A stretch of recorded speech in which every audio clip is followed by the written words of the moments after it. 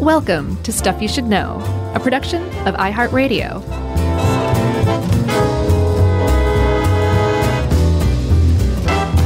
Hey, and welcome to the podcast. I'm Josh Clark, and there's Charles W. Chuck Bryan over there. Jerry is persona non grata. And that's stuff you should know, of course. Just the usual. Yeah, that's so stuff you should know. Stuff you should know regular. Mm-hmm. So, can I say a couple of things here? Oh, a preamble from Charles. Let's hear it. So, we're going to be talking today about the COVID vaccines, specifically mRNA. I'm sorry. Oh, boy, this is going to be a long episode. mRNA vaccines, a.k.a. Mr. Na, how I like to call him. Hadn't picked up on that before. Now I can't unsee it. Well, that's because the M is little. Yeah. Yeah, but still, now I see it very clearly. The Mr. Na vaccine. And just quickly, I wanted to say that Josh put this together from whole cloth from about 80,000 sources. And you did a great job. This is a complicated thing that you worked your wonders on, and you're really good at this. Is that what you wanted to say? Thank you, man. I wanted to say that. And also, our hopes here are that you can understand this. I know we're kind of preaching to the choir a bit with our listenership. Not fully. There's plenty of people. There's a lot of varying opinions among Stuff You Should Know listeners. Absolutely. But I think when it comes to vaccine hesitancy, I think most of our listeners are on board. And our hope is that you can understand this a little bit before Thanksgiving with your weird uncle. So maybe you can say, hey, I know how these things work. And it's not something to be feared. It's something to be like to stand up from this turkey and this table and like applaud. Yeah. With full, no reservation and full like, what in the world has science done? It's amazing. Yeah, it really is. Because it is. It's unbelievable that science has figured this stuff out and they did it that quickly. I know. And that accurately. I know. It is. It's a triumph of modern science for sure. One of the biggest. And it's impossible to talk about the mRNA vaccines without talking about how it differs from traditional vaccines. And it is a huge step forward in vaccine research and vaccine production. Like, it's the future of vaccines. It's amazing what's just happened. But that's not to throw any shade whatsoever on traditional vaccines, which we still need, which we still use. We love old vaccines. Yes, without which there would probably be a great many of us who would not be here, either because we hadn't survived, our parents hadn't survived, or our grandparents hadn't survived some disease that a vaccine was developed to combat. That's right. So hats off to traditional vaccines, but mRNA vaccines are pretty astounding in what science has managed to come up with. Yeah, so we hope to clear up some myths about what the COVID vaccines are and are not. And hopefully by the end of this, you will agree that it's literally there's some serious Nobel Prizes coming in the future toward these people. For sure. At the very least, we hope that you hear this episode and are able to go, so that's what's in me. Yeah, exactly. Well, it's not in you anymore. We'll learn that too. That's true, Chuck. Nice foreshadowing. So it is really, it's really hard to kind of overstate just how big of a breakthrough it was for mRNA vaccines, and that they do kind of represent like this new path forward. But to kind of understand how the whole thing works and what makes it so magnificent as far as medical breakthroughs go, you kind of have to first understand what mRNA actually is and what it does. Don't you agree? Yeah, I mean, all this stuff is really new. The quickest version of the history is that this stuff was identified in messenger RNA is what we're talking about. Yes. Identified in the 1960s, and then in 1984, the very first strand of mRNA, I'm going to say mRNA so many times. That M stuff. Mr. Na, the first strand of Mr. Na was artificially produced in a lab in 1984, which in terms of science is not that long ago. And since then, they have made leaps and bounds to the point where they now can and did produce a COVID vaccine on a computer. Yeah, I mean that's basically what they're doing these days. Is they're saying, "Oh, I want a vaccine that produces this little viral protein. I know the genomic code of this little viral protein, so I'm going to tap that in, tap, and then press enter basically, and the computer sets off some desktop machines that produce that exact version of mRNA. That is really, really simplified version of what's going on, but in a nutshell, it's basically where we've arrived now. And like you were saying, that's in the last 35 years that very first time we ever synthesized mRNA. And as easy as it sounds now, Chuck, there were a lot of obstacles between 1985 and 2020 when the very first mRNA vaccines ever in the history of humanity came out, just in time for the COVID pandemic. Yeah, I mean, there were a couple of big hurdles to actually turn that like original miracle into, oh boy, I was about to get so religious, into fish to feed the masses. Wow. I would have gone with water into wine. Okay, you know right. me. Hey, that was a good one too. Yeah. A couple of them being, and we're going to get more into this, as we go along, but they learned how to, our mRNA is really fragile, so they learned how to protect it by putting it in these little tiny fat capsules called lipid nanoparticles. Yeah. And so now they've got a little vehicle to travel in that helps them get into a cell. And I know we've talked about cytokine storms before when the human body has a really overblown reaction, an overblown immune response to the point where it can actually kill somebody. Yeah, and those cytokine storms just kept smacking down mRNA research over and over again, because even when they finally did manage to come up with a way to keep the fragile mRNA from falling apart in the body would be like, what is this? Get this out of here. I'm going to just overblow so hard against this weird foreign invader that I'm going to threaten to kill my human, which is not at all what you want. And they finally figured out that if you use some different nucleotides in place of other nucleotides, which are the building blocks of life, when you're building this mRNA, and then you really purify it, you get like no slop whatsoever, you have a chance of making something that appears natural enough to fool nature. That's right. And we're able to really clean that stuff up because it's not a live virus. Yes. It's not a living thing, and we'll get more into that. And that's another big way how it differs from other vaccines. Mm-hmm. But it's not a live virus, so you can just dump a bunch of bleach on it, basically. Essentially, we'll say in a nutshell. But yes, it cuts down on any type of contamination that you might get. Yeah, and we have to thank for all of this, really, the Human Genome Project, because if not for that, which started in the 1990s thanks to the U.S. government's funding of that, we wouldn't have had any of these breakthroughs to begin with, as far as reading the genetic code. Yes, it was a huge investment, and it really has paid off in multiple ways, and just one of them is mRNA vaccines. The whole thing that is just, to me, just amazing and astounding, and just confirms that we are living in some sort of simulation, that the breakthroughs that push this research for mRNA vaccines from basically a pipe dream that we had no idea how we were ever going to get there to, okay, we're ready to actually create mRNA vaccines just in time for this pandemic that's coming along. They all just kind of came together, in part because people were already working on coronavirus vaccines. And what's really cool about mRNA vaccines is you can plug and play different stuff. Thanks to the Human Genome Project, we've learned to kind of read the genetic codes of stuff and to write it and produce it.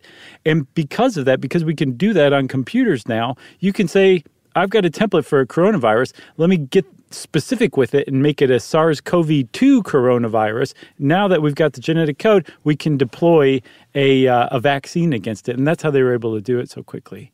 That's right. And they estimate that as of July of this year in 2021, that vaccine has saved almost 280,000 lives and prevented about 1.5 million hospitalizations when hospitals are overrun. And that's a really important thing. I'm going to lobby for an early ad break here. Okay. So we can just get cooking and go uninterrupted and unmolested. Man, until the second ad break. Does that sound good? Yeah, lobbying approved. Okay, we'll be right back, everyone, and tell you how all this stuff works right after this.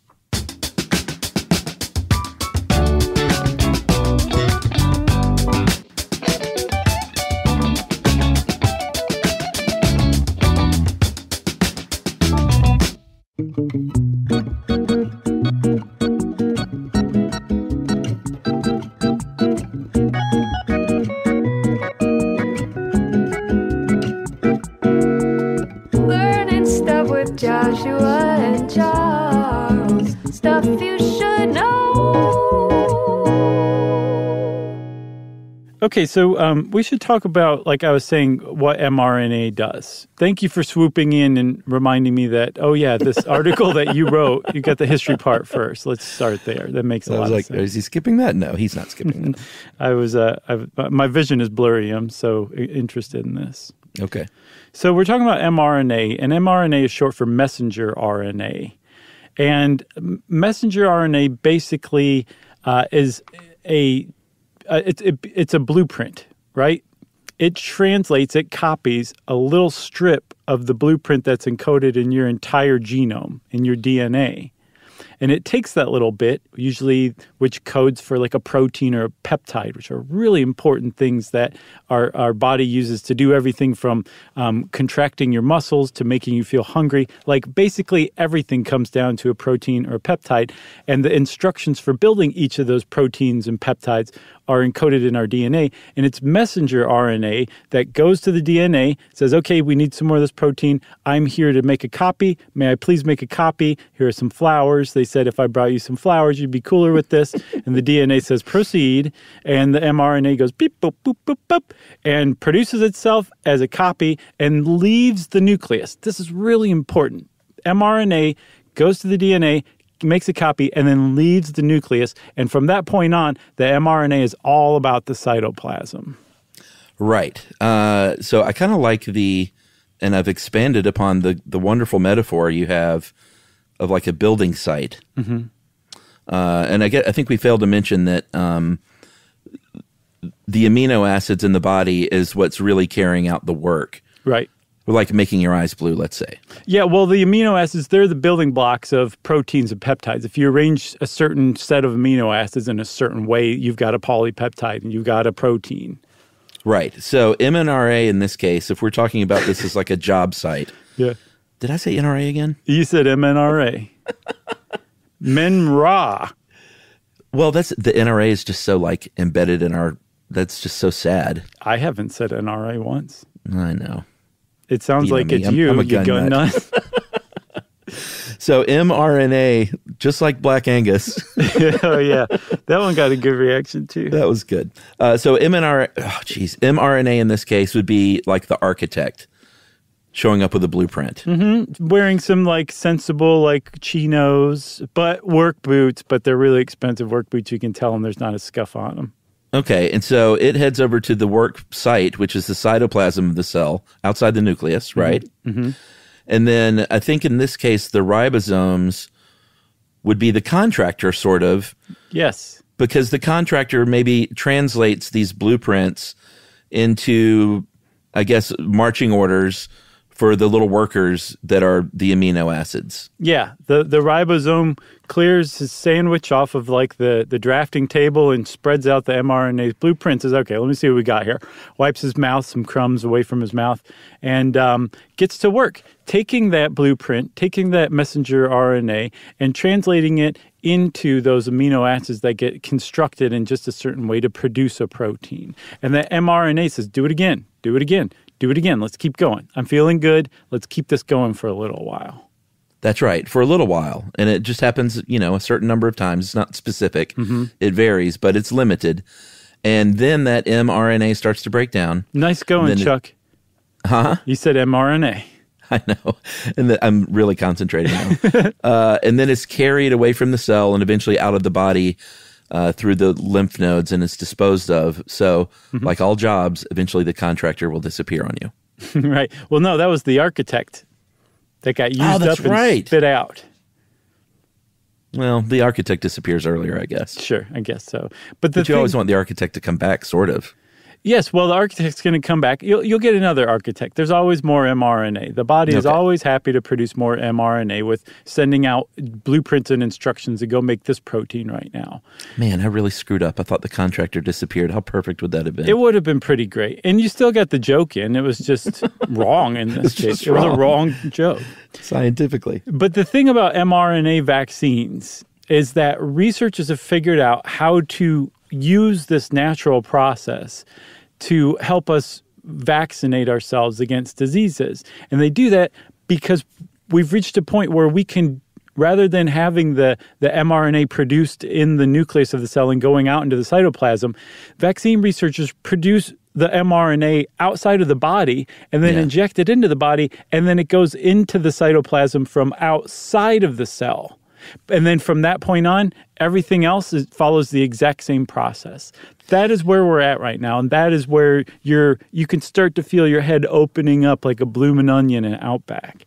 Yeah, and I mean, that in and of itself is remarkable, that they said, you know what, this stuff can actually go into a cell, even though, and we'll get a little bit more into this, even though it's like can be up to 10,000 times too big to permeate that cell. We'll figure that part out. Right. And they did. That's courtesy of the little fatty lipids. Yeah. That's the vehicle that allows that to happen. But just the notion that they thought, like, I wonder if we can get this stuff to go from the outside in, was remarkable. It really is. And it was just this contribution from hundreds of researchers just building on one another's work. And that finally led to the point where it's like, it went from, wow, this is a really cool idea, to, okay, we're actually preventing deaths in a pandemic thanks to these things now.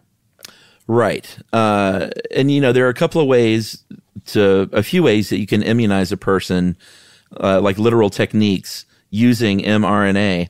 And it turns out that we got, I don't know if it's lucky or just divine intervention, simulation type stuff. It turns out that the one that works really well and that we're using for the COVID vaccine turned out to be sort of the cheapest and the easiest one, which means in vivo, within the living. So in other words, you just get it injected into your arm as opposed to like in vitro. That's the other way, which takes a lot longer. It's really complicated, a lot more expensive.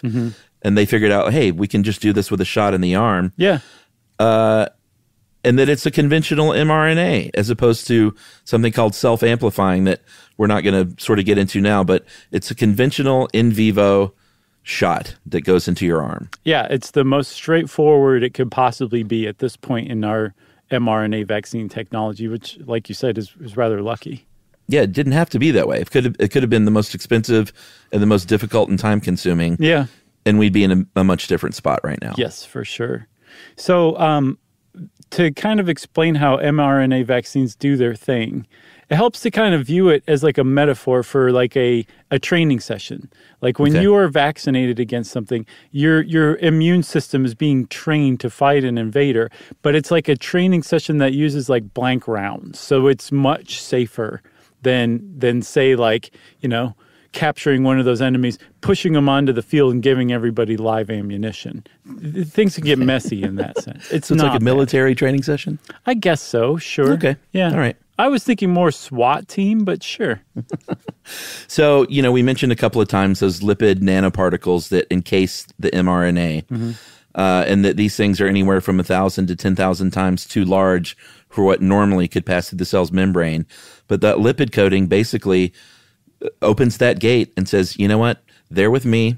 You love me. I'm a little slippery fat cell. Right. And just come on along inside the cell with me, and I'll shut the door behind us. Yeah, which is really something because, if any of the what are called toll-like receptors in the cell, which are always looking out for something out of the norm, notice like, mRNA, what are you doing out here? You should be in there. What's going on? Everybody, hey, come quick. You've got a big problem, and you would not be able to actually successfully vaccinate somebody because you'd set off the alarm too early. There's something called interferon that it actually does interfere with mRNA from being transcribed. And Such so a great name. It's a perfect name. So if it caught mRNA out, the interferon would come and prevent the mRNA from ever being transcribed into the viral protein. That's a big one that lipid coating helps protect. So say now we've got the mRNA showing up in the cytoplasm. Again, coming from outside the cell, but now it's in the cytoplasm. Everything's cool. Everything's normal, and things can kind of proceed from there. That's right. And it shows up with those blueprints rolled up under their arm. Yeah. It's got the little work orders from the big boss. Mm-hmm. And it says, all right, ribosomes, you're about to get a lot of work thrown your way. Are you going to be okay with that? You got to create all these different proteins that we're coded for. And in this case, we want to stop a pandemic. So it's coded for this virus. And we've got just a tiny little bit of this virus's body. Mm-hmm. And don't worry, you're not going to get this person sick or anything, because my friend Josh Clark taught me. He made another metaphor of like a piano player. Traditionally, if you want to play the piano, you're going to use at least an arm and probably one of your ears, traditionally. Yeah. But you really want both those arms and both those ears. Yes, and a body to go along with it. Like just an ear and an arm can't play the piano. Right. So just a little bit of this virus isn't going to make you sick. No, exactly. So or let you spread it to someone else. That's a big one. And that's what the mRNA shows up coded for. It's a little piece of the virus that you want to immunize the person against, and it says, "Hey everybody, let's start making this, huh? Hey everyone, hey, we're here, come make this viral protein," which is called the antigen. And so the body starts doing that because it didn't know the mRNA was outside of the cell or was ever created in a lab. And so it starts transcribing that mRNA, and the viral proteins start getting made. And the whole point to all this, if you want like a really good immune response, Chuck, you want to trigger both of the two immune systems that humans have. You've got the innate system and you have the adaptive system. Adaptive systems? Yes, you got two because you're a vertebrate. And if you can trigger them both to a large degree, but not so big a degree that you end up with a cytokine storm that can accidentally kill you, you've got a good immunization going. That's right. And we've talked about, with great wonder and marvel, about the human body's immune system before, but as a refresher, we do have two of them. Mm-hmm. We have the innate, which is the first line of defense. This is like Sergeant Slaughter. Foreign invaders come in, and Sergeant Slaughter just wants to kill. Yeah, kill everything that comes in his little scope. Right, and that's the innate system. Just neutralize everything the second it sees it. Be on the lookout for everything, and if it looks weird, kill it. And that's like if you get a skin on your knee or a cut on your arm or something, and it's mild, that inflammation around the cut is that innate system. And if it's mild enough and it doesn't get complicated or anything, that may be all you need for something like that. Sergeant Slaughter's all you need. That's all you need. But in this case, and with anything a little more sophisticated, you're going to want to engage that adaptive system as well. Yeah, which if the innate system is activated on high enough alert, it's going to basically go tell the adaptive system, like, hey, this is something more than just a cut on the knee. Like we really need to pay attention to this. And the adaptive system is made up of specialized white blood cells, and they basically are trained to take a look at this weird new foreign invader, which are called non-self materials. Basically anything that isn't part of you, that comes from outside of your body, it's called non-self. And so Great they look album title. I think so too. I see maybe Phil Collins' final album. Yeah, non-self material. Yeah. But then it'd just be the cover album. Which is good. It's a great name for standards, Okay.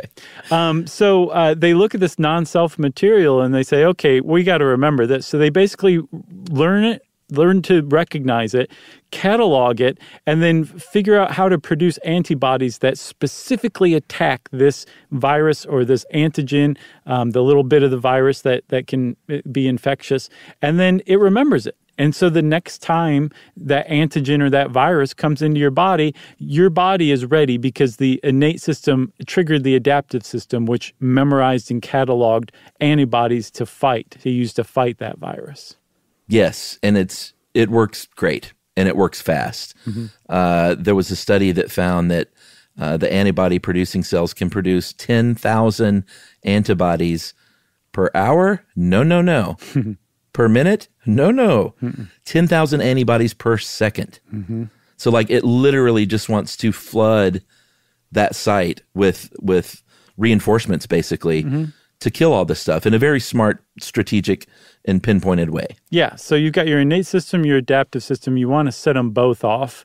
And so we're going back into the cell, and by now, in this whole time that we've been talking, the cell that took up that mRNA that was injected into you in the vaccine has been making that viral protein, that antigen, over and over again. It's like, I like this. I don't know what to do with it. I'm just going to start wearing it on the surface of my cell.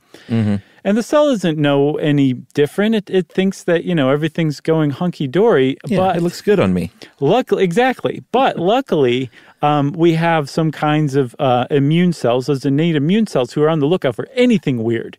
They're total fascists. They don't truck any kind of nonconformity or anything out of the norm. And they look at this new, say, muscle cell, because that's what you get your vaccine injected into, wearing all these weird viral proteins, and they say, come with me. And they overwhelm that poor cell. They take them out back and basically disassemble them. I love that. I wonder, it makes you wonder, like, all these cells are just doing the same thing. But like some of them go, wait a minute, like you are very suspicious, and you're coming with me, and I'm going to introduce you to my friend, the adaptive system. Yeah. Like, do they know which cells, or is it just a random thing?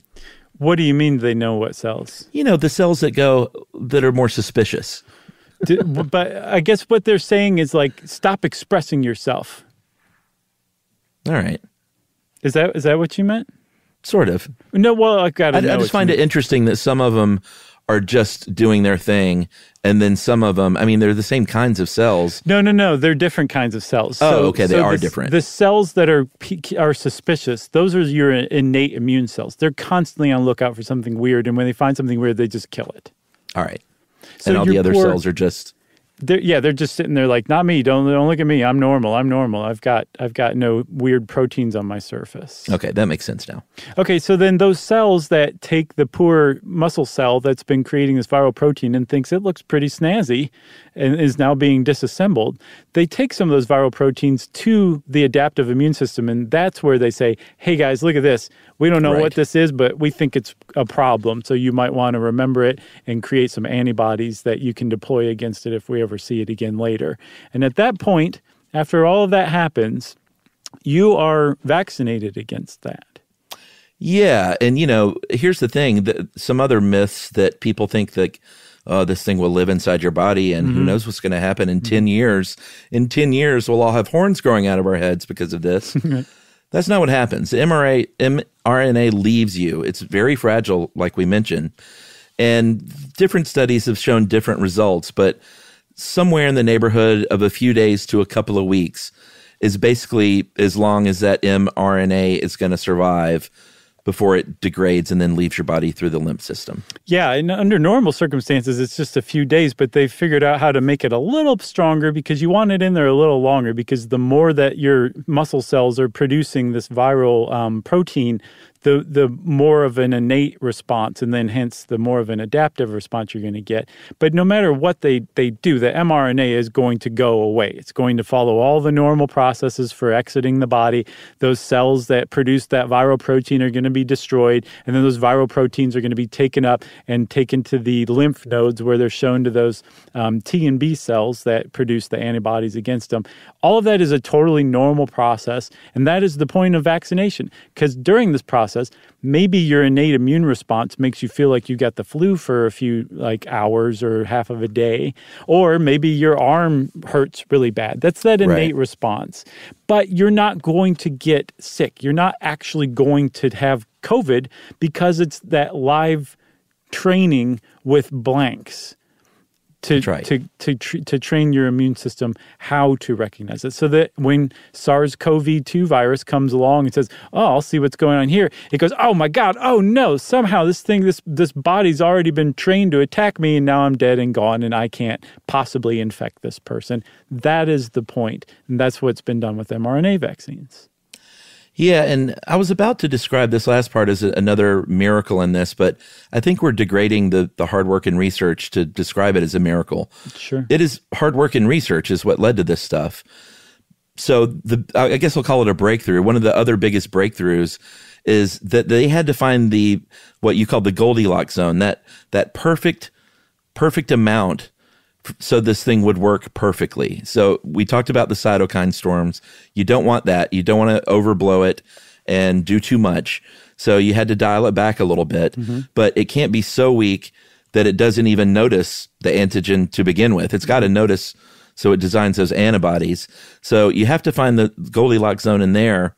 And then there's this last bit of the fact that there's basically an early warning system in the body that prevents mRNA from being translated if it thinks like it's not built well. If it's misfolded or something, it can really wreck the body system. So it's on the lookout for that stuff.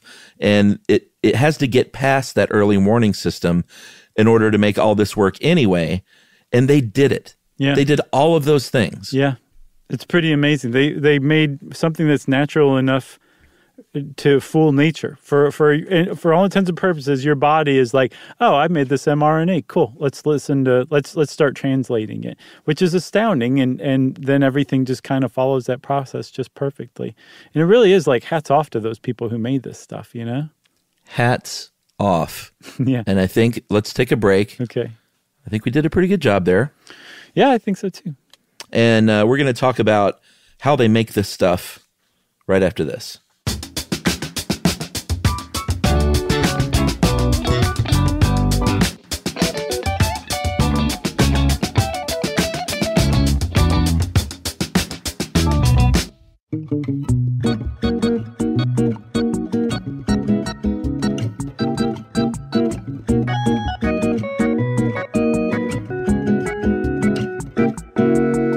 Learning stuff with Joshua and Charles. Stuff you should know. All right. I love how you put this so much in this article. I'm going to read it verbatim. Okay. To put in a nutshell, that's so oversimplified, it's basically wrong. Engineers spell out the genetic code they want the mRNA to carry. They add the ingredients. They press enter. And the computer tells the lab equipment what chemical reactions to carry out and for how long. Yeah. I mean, that's kind of it. In a nutshell. In the simplest, like if you really need to tell your weird uncle at Thanksgiving how it works, you may just want to start there. Right. And see what his reaction is. He goes, they press enter. That's my greatest fear. Right. Haven't you ever seen War Games? Right. But to start at the beginning, though, you have to understand what the genetic code of this virus you're trying to fight. And again, thank you, Human Genome Project, for pushing that along. And once you have the genetic code and you studied a virus, you can figure out what its Achilles heel is. And in the case of the COVID vaccines, the two, one from Moderna and then one from BioNTech and Pfizer, can't forget to mention BioNTech. Basically, they're the ones who actually came up with the template for this vaccine, and Pfizer was like, hey, let's partner. So it's wrong to just call it the Pfizer vaccine. And by the way, just announced today that they approved mix and match. I heard that too, which is it's awesome. I mean, everybody loves variety. It's a spice of life. Well, I got the Moderna to begin with. I'm gonna get the Moderna booster. I like variety, but I'm just gonna keep it in the family. No, that's my plan too. I like the Moderna as well. And by the way, this is so new, and Moderna is such a new company. I think they were organized in 2010.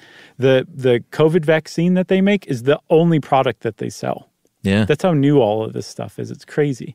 But for the coronavirus vaccines, the COVID vaccines, Chuck, they figured out that the spike protein, the S protein is what it's called, that is the virus's Achilles heel. It's the thing that gives the coronavirus that spiky appearance. Yeah, that crown. Yeah. And that is the thing that it uses to fuse to a cell's membrane and then basically coax it to open up so that it can spill its viral contents in there and make more and more viruses. So it's the weakest point of the virus, and that's what they figured out how to target. But to understand that, you have to know what the genome is so that you can go in and say, here's the part of the genetic code of the SARS-CoV-2 virus that makes that spike protein. Let's take this, plug it into a different, like a string of mRNA, and then we'll have that mRNA that produces that spike protein, and we can use that in a vaccine. And that's what they've done. It almost seems like a Greek myth or something with the crown, because I remember when we talked about the coronavirus and that fancy crown, and like, look at my fancy crown, and it turns out it's that fancy crown is what's going to drag it down. Yeah, hubris and vanity. Hubris. Vanity, that's what it is. We're applying a lot of human emotions. Right. It's Icarus. It flew too close to the sun. That's right. So they identified that little crown, like you said, as the Achilles heel, and they got that little bit of code. And then the rest of this is, and this is sort of another one of the big breakthroughs, I'm not going to call it a miracle, is that they figured out how to do this all outside of the human body, because they got a hold of plasmid, not plasma, Plasmid, plasmid DNA, usually from E. coli, but don't let that freak you out. It turns out it's really helpful in this case. And this acts as like a template. It's just like the working DNA that they used to figure all this stuff out. It's standing in for the human's own DNA, and it's on that work site. It's in that cytoplasm, and it's like almost extra bonus DNA that's outside the nucleus. And so they're using that to stand in for our own DNA, so we could figure out how to make this stuff work together. Yeah, it's almost like if you were looking at a piano keyboard, and the piano keyboard was plasmid DNA, and say it coded for luminescence or something like that. If you went along and took out some of the keys and put in different keys, then now that it's coded for an entirely different kind of protein, in this case, the antigen that you want, that spike protein. But the point is, it's like a structure. I keep using the piano metaphor in different thrilling ways, and I'm pretty happy with that. But it's the backbone. It's the thing that you use to hold the original code, because remember, mRNA likes to go to DNA to make a copy of that little code, that string of G's and T's and C's and A's. That's how it's made, and that's how it happens in the body. That's how they do it in the lab, too. And to start, that means you have to have DNA. Okay? Right. But here's the thing. You can't just create that template and then that's it. No. Like Bing, Bang, Boom, Bon Jovi. You got to transcribe that into the mRNA. And I think in the 1980s at Brookhaven National Lab is where they developed this really ingenious technique that used bacteriophages, which are these viral parasites that, and this is where the E. coli kind of comes back in, that infect bacteria like E. coli. And they have a really, really efficient RNA transcription engine. So they said, well, let's just use that because it's already really good at that. Yeah, which is pretty cool. And here's the other thing, too. If you're like, oh, my God, E. coli, plasmid DNA, bacteriophages that are viral parasites, they're using this together. This is like Frankenstein stuff. Keep in mind, they're not harvesting like wild E. coli or wild bacteriophages. Like, they're building those things from scratch in the lab. Yes. And they're getting to the point, if they're not already there, where they're like, oh, we only need this part of the plasmid DNA, which, again, by the way, does not create E. coli. It creates an extra bit of something. Or we only need this part of the bacteriophage. And so they just make those parts that they need, or increasingly just order them from lab supply companies online. Like, that's the point that we're at now. Because, again, these are all non-living things that you can sterilize. And they're, in some cases, not just parts of non-living things like plasmid DNA or a bacteriophage. Yeah, I mean, it's amazing. So they put this, the plasmid DNA template, and they take the bacteriophage and they put it in a big soup kettle on the stove. They add a little chemical go juice that says, all right, get started. And then the bacteriophage says, wait a minute, I know what I'm good at. I'm great at that transcription. And so I'm going to just start transcribing right now, and I'm going to transcribe that code in the plasmid DNA, and I'm going to produce a ton of mRNA strands. Like a lot. And it doesn't sound like a lot, but if you have an average production run, you're going to get about 2 grams of mRNA per liter. That's like 7 to 10 coffee beans, average size coffee beans. Yeah, and that's in a few days. And you might think, like, I thought he said a lot. A couple of grams isn't a lot. These vaccines use, I think, respectively, Moderna and Pfizer, use 130 micrograms per dose. So that 2 grams ends up producing anywhere from 200,000 to 600,000 actual vaccine doses. Yeah, and also don't forget we're talking about mRNA, which exists on the nano scale, and you're producing 10 coffee beans worth of that stuff in 3 days. We're talking small. Yes, very small. So they've got tons of mRNA each time they run one of these batches. And then they take that mRNA that comes out and they purify it. They get rid of any leftover nucleic materials from that transcription process, clean up the slop, like I was saying. Mm-hmm. And then they surround it with a lipid nanoparticle, that packet of fats that's going to help it get into the cell and protect it on its wild journey through the body. And then they mix it with a few other things, usually a few kinds of salts, often to mimic the pH of the body so that it's accepted a lot more easily. Sugar? They use sugar to stabilize the whole thing. And that's about it. And not even about it, that's it. Like there's some fats, there's the mRNA, salt, and sugar. And then that's what you have in your vaccine, whether it's the BioNTech Pfizer or the Moderna one. That's right. And if Weird Uncle says, yeah, but what else is really in there? Mm-hmm. Say, that's it. The salt and the sugar and what I just told you about, dum-dum. And he'll say, hopefully, well, that makes me hungry now. Yeah. That's the gravy. Sounds delicious. Like Can you every squirt great some recipe. in my mouth? He's like, there's no butter in that? All right. Yeah, there's lipid nanoparticles. So we're going to finish up talking a little bit about what differentiates this from traditional vaccines. The biggest thing is that it's, like we've said before, it's built from scratch in a lab outside the human body. And that's very different. And it's non-living, like we said. And other vaccines are called viral vector vaccines. And they either use, like if you get a flu shot or something, you're talking about either a dead virus or a live one that's been weakened or proteins from a live virus. Mm-hmm. And it takes a long time to produce these. It's not like this thing went at light speed, but not in an unsafe way, in a truly astounding, applaudable way. Yeah, no, I was reading about the emergency use authorization process, and like the mm-hmm. FDA did not mess around. Like they definitely did double time to try to get these things out the door because they needed to, but they did not cut corners on safety from anything I saw. It was a really safe process, and but it was still really fast, not because the FDA cut corners, but because mRNA vaccines are able to be created really, really fast. And so I think BioNTech Pfizer had emergency use approval within 11 months. 11 months of developing the vaccine. The second fastest a vaccine had ever been developed before prior to mRNA vaccines is 4 years. Yeah, I want to say a little bit something else about that, because I think that's a big reason for vaccine hesitancy is the speed at which it was approved. Mm-hmm. And like, there's no way they knew what was going on. I read a lot about this mm-hmm. over, not even for this, just like over the past year. And how that process usually works is it's related to funding. Like you're funded a certain amount of money as a company to get approval for studies and stuff like that. And you get funded that certain amount, and you can only work within that amount of money. So your study is only going to be of a certain sample size, and they're pretty big. And then you also have to take a certain place in line.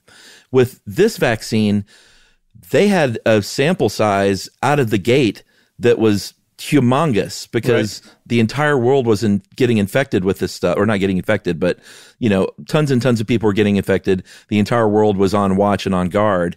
And so you had no problems with sample size. You had no problem with funding, mm-hmm. and you had no problem with waiting in line because they said, all right, you're immediately at the front of the line. Right. So it didn't get approved because they just wanted to speed it through there really quickly. It got approved because it jumped the line.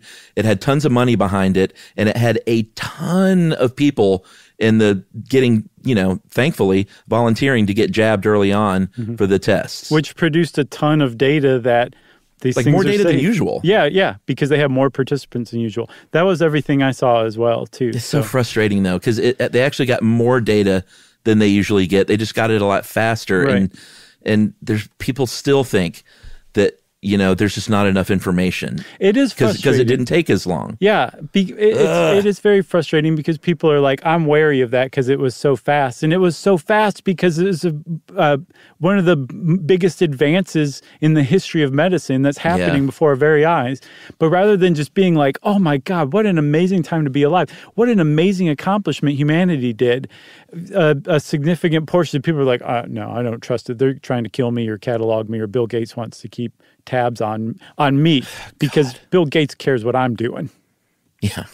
We've met Bill Gates, you guys, a couple of times. He doesn't care what you're doing. It's true. I hate to break it to you. He does not care what you're doing. Yeah. And, we mentioned before that it's almost like we were waiting for this. Like we had the mRNA vaccine sort of technology figured out to a certain degree, and we were just waiting for the Chinese government and the researchers to release that genetic code. Yes. And once they did, they were like, all right, here it is. It's open source in January 2020. Yep. And everyone's like, great, that's all we needed. And we are ready to rock and roll. And I think, did you say it was 25 days later that they produced their first successful batch? Yep. And it's then amazing. 39 days after that, the first phase of human trials were underway. Which, I mean, that's just so fast. But to kind of go back to that point too, Chuck, because I think a lot of people are also suspicious about that. Like, why were they just waiting for this pandemic? It's pretty suspicious. There were people who, at BioNTech and Moderna, who already had like these templates ready. They were working on mRNA vaccines for a number of different fields. And then there were other groups who were specifically working on coronavirus vaccines, because we've dealt with coronaviruses before. MERS, Middle East Respiratory Syndrome, SARS, the original SARS. Those are both coronaviruses. Both of them share their spike protein with SARS-CoV-2, the virus that causes COVID. That's a coronavirus as well. They all have the spike protein. So they had spike protein templates. So like you said, when Chinese researchers posted the genome of the SARS-CoV-2 virus, people were like, cool, let's take that, plug it in and see what happens. And it worked. That's why it was so fast. We can't say plug and play enough. Yeah.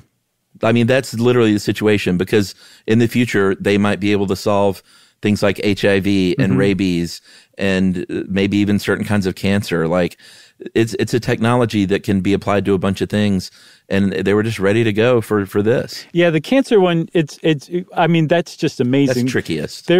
But they're getting to the point where they can say, okay, you've got cancer, come in. We're going to take a sample of your tumor. We're going to study it. We're going to figure out what its genome is. We're going to create a tailor-made vaccine to train your body to fight that cancer.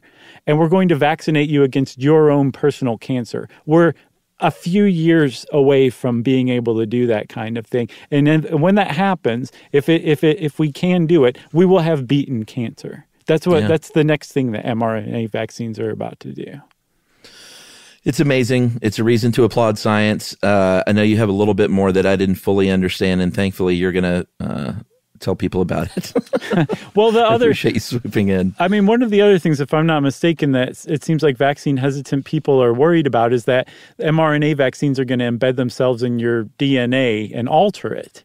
And that's actually the opposite of what mRNA vaccines do, because like we said, they come from outside of the cell and they do their work in the cytoplasm. They don't go anywhere near your nucleus or interact with your DNA. They don't need to.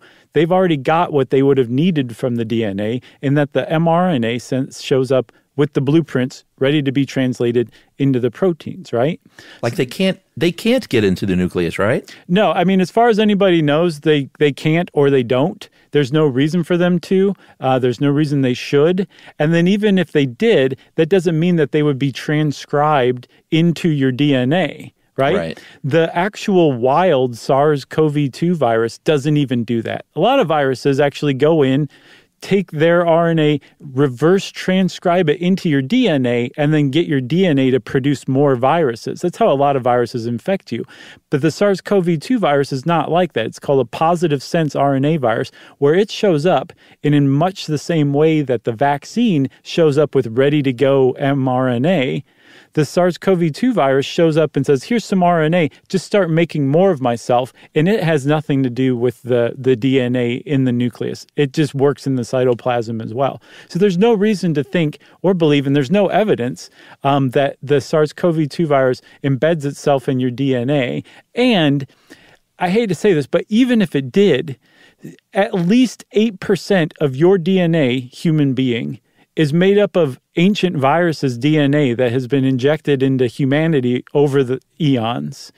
And as much as 48% of your DNA is actually old viral DNA that's just junk DNA now. So it doesn't do that. It doesn't insert itself into your DNA. Even if it does, basically you would be good at making ears of coronaviruses for a while. Right. That's it. I love it. So there you go. That's mRNA vaccines. Nice work. Nice work to you too, man. Thank you for doing this one. This is a great one. Of course. And if you want to know more about mRNA vaccines, then just start researching. There's plenty of stuff out there to explain this even further. And since I said just start researching, that means, of course, it's time for listener mail. This is a quick one. I'm going to call this about the Church of the Subgenius. This is a follow-up. Good morning, fellas. I've been listening to your podcast for several years. Some of my favorites include How Soap Works and How Sloths Work. Mm-hmm. I'm listening to the Tale of the Church of the Subgenius episode as I type, and I often Google the topic you're enlightening us with. And when I searched for Bob Dobbs, a recent Twitter post from Bob Dobbs said this: Earthlings of Earth, you will be punished for the 1970s. That is all. Hashtag Subgenius, hashtag Starkfist, hashtag Tuesday Motivations. And Chris from Arlington, Texas says, hysterical. I love your podcast. My wife and I have great conversations about your episodes all the time. And again, that is Chris from Arlington, Texas. Very nice. Thanks a lot, Chris. That was a nice little pick-me-up. And we love the 1970s, so screw you, Subgenius. Agreed, Chuck. I'm glad somebody said it. Well, if you want to give us a pick-me-up like Chris, right? Chris. Like Chris did, then you can send us an email to stuffpodcast@iheartradio.com. Stuff You Should Know is a production of iHeartRadio. For more podcasts from iHeartRadio, visit the iHeartRadio app, Apple Podcasts, or wherever you listen to your favorite shows.